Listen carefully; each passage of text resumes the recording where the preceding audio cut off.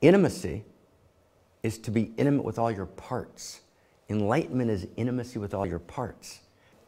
It's not just to know the parts, it's to bring the parts together in a new configuration of intimacy in which a new whole emerges that's greater than the sum of the previous parts.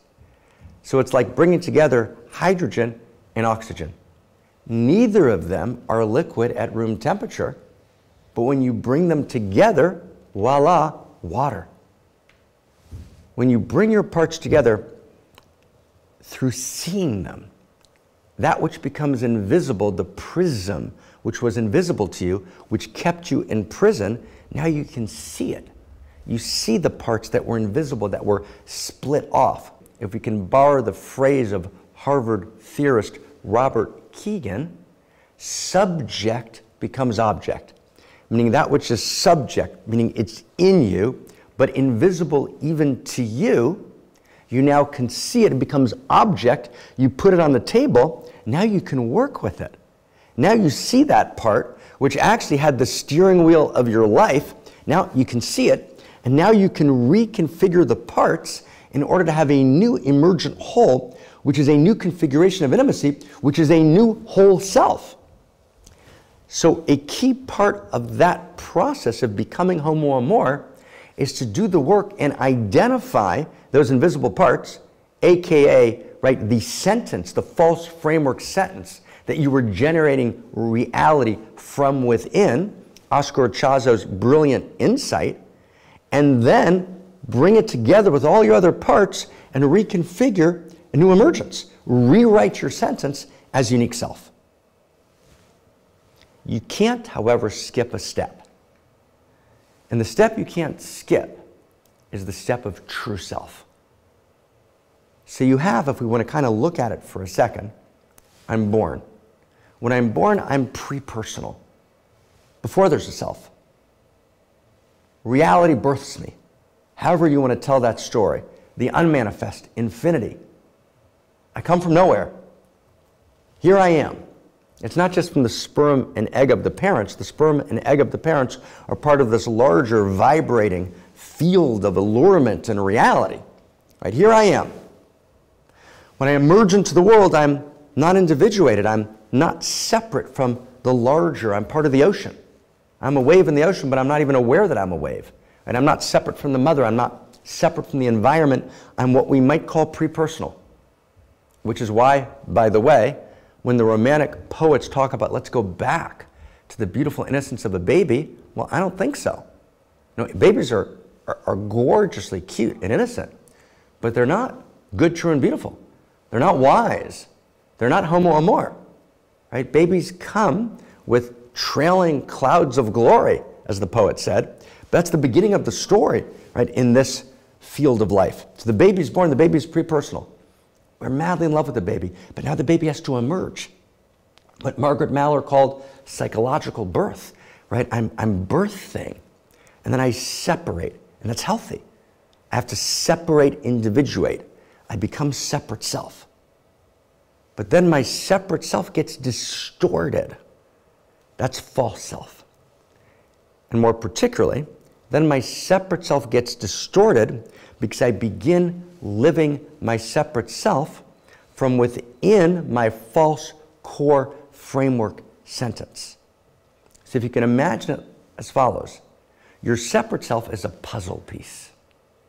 It's a puzzle piece. The puzzle piece is independent, and yet it yearns to complete the larger puzzle. But society tells it, you're crazy, you think there's a larger puzzle? Maybe you can go to therapy and work that out. Oh, maybe you could do some Gestalt work. Maybe you could do some psychoanalysis. Oh, you know what? Let's medicate you.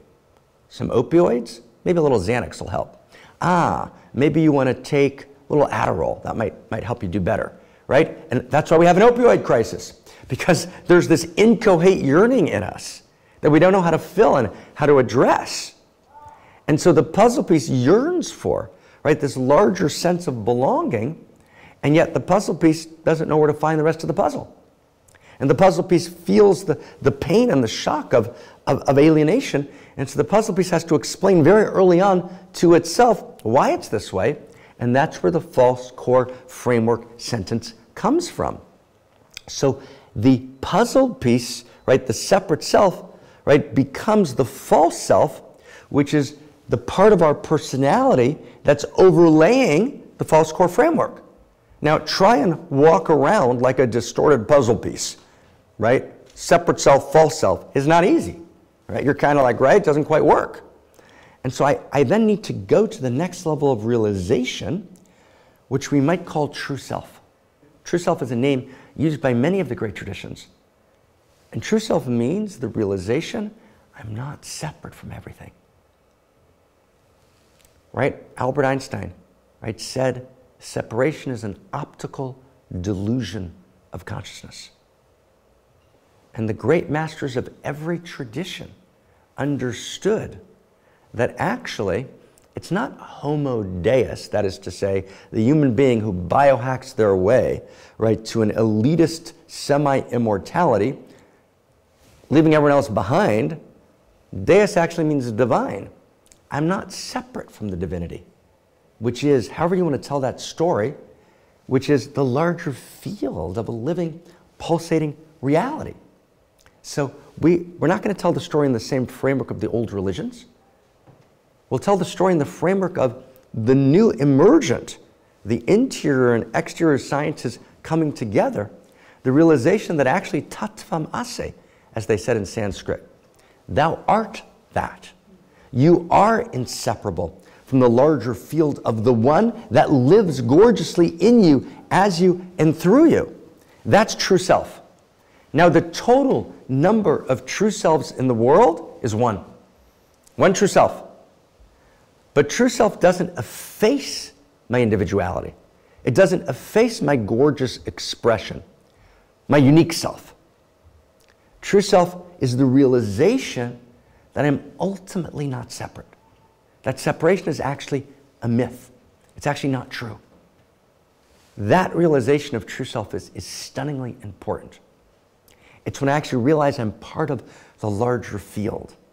Sometimes when laughter ripples across a room, right, the room just begins, everyone's just laughing. People are feeling good and expanded because laughter discloses the inherent intimacy of reality.